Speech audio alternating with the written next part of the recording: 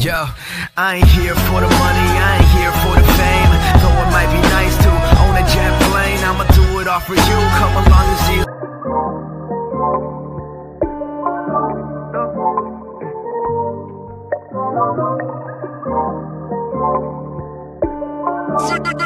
Be the producer.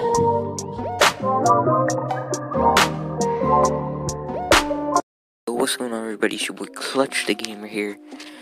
We back with another NBA Live mobile video, and today, guys, I am going to be showing you guys how to do a jelly layup. As you guys saw in the intro, I was doing a jelly.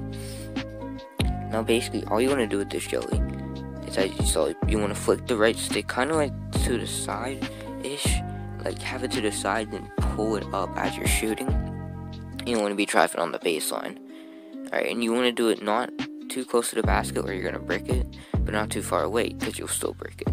So you have to get in like the block area, like where the free throw lines are. So yeah, as you guys see, I'm putting a screenshot up right now, hopefully, of like the joystick and how you should do it. We're going to slow it down, as you guys can see at the joystick.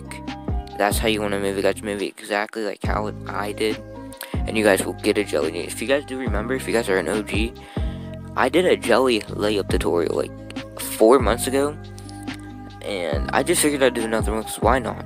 I'll probably do another one for NBA Live Mobile 20. But if you guys did enjoy, make sure you hit the like button, subscribe if you're new. Make sure you guys share this, because YouTube's not going to promote it since it's not 10 minutes long. And yeah, cue that outro.